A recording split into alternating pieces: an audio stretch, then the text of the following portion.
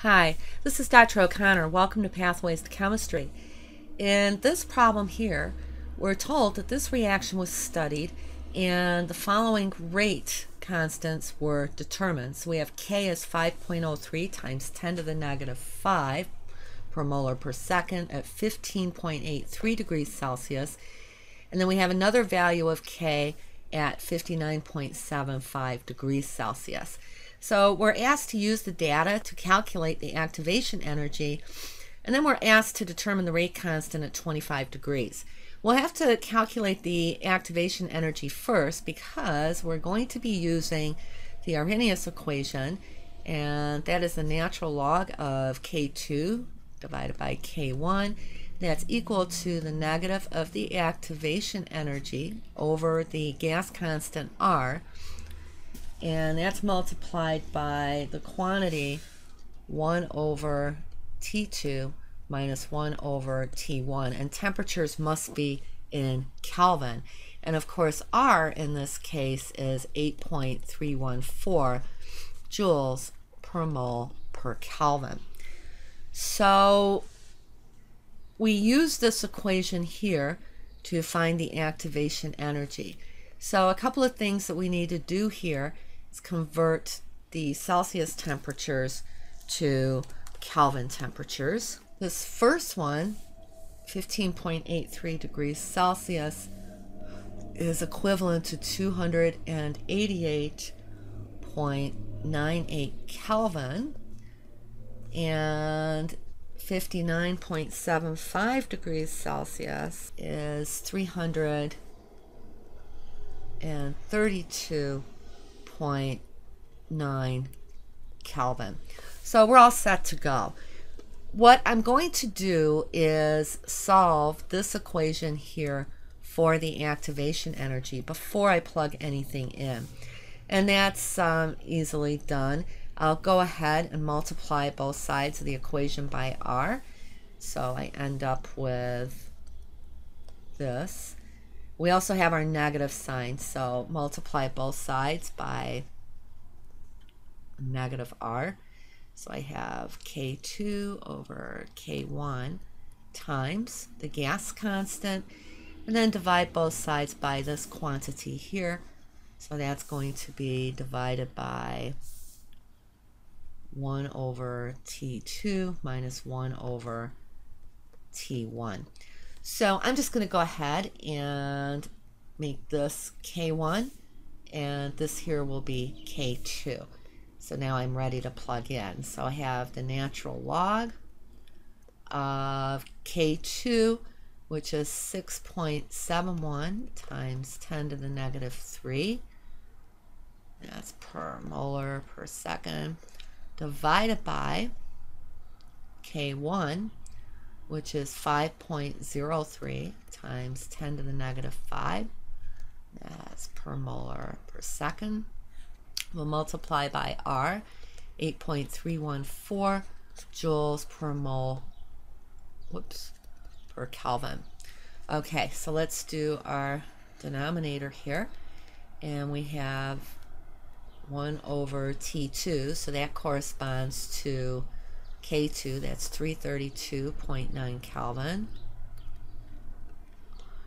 minus 1 over the temperature that corresponds to K1, which is 288.98 Kelvin.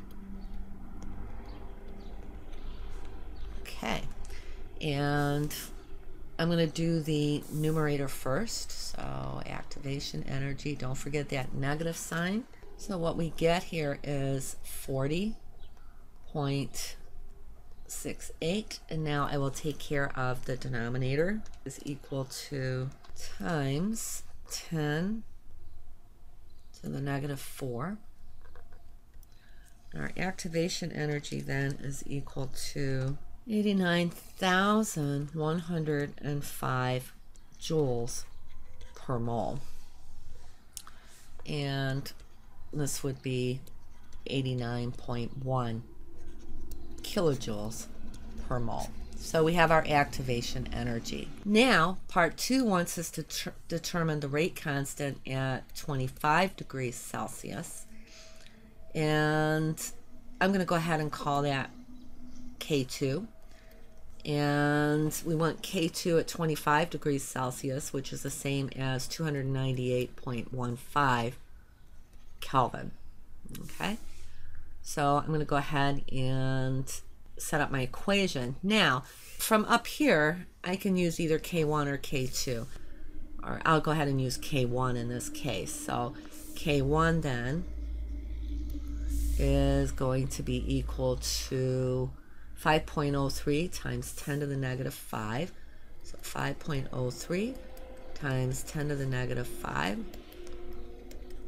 And the temperature then is going to be, our temperature is 288.98 Kelvin. 288.98 Kelvin. And I'm just going to go ahead and start plugging into the equation now. So what I have is the natural log of K2, that's what we're solving for, over K1. So that's 5.03 times 10 to the negative 5. Okay, that's going to be equal to the negative of the activation energy. That's got to be in joules because our gas constant is in joules. So that's 89,105 joules per mole. And we divide that by the gas constant, so 8.314 joules per mole per Kelvin.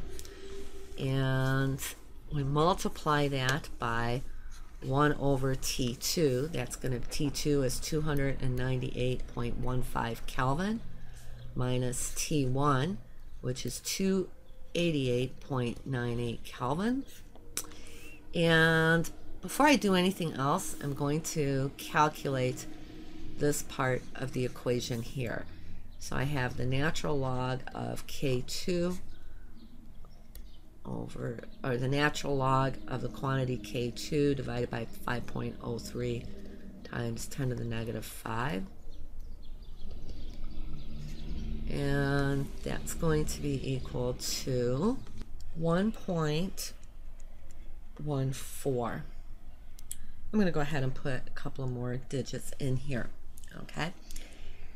So what I have to do now is take the anti-log of both sides. We're dealing with the natural logarithms. I would need to apply e to both sides. And when I do that, remember, e to the natural log of something is just that argument. So this comes right out. That's 5.03 times 10 to the negative 5.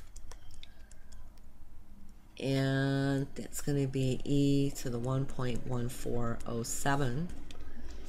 And let's see what we have here. K2 is going to be equal to 5.03 times 10 to the negative 5. Multiply that by e to the 1.1407 power. And K2 then is equal to 1.57 times 10 to the negative 4 per molar per second. So we asked, does the answer make sense? Well, let's go back up here and look. The data that we used, this here was our K1, and that was at 288.98 Kelvin, and that was 5.03 times 10 to the negative 5.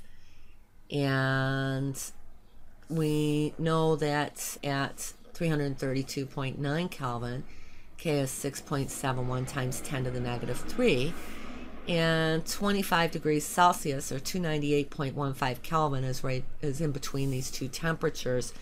So yes, 1.57 times 10 to the negative 4 certainly seems like a reasonable answer to me.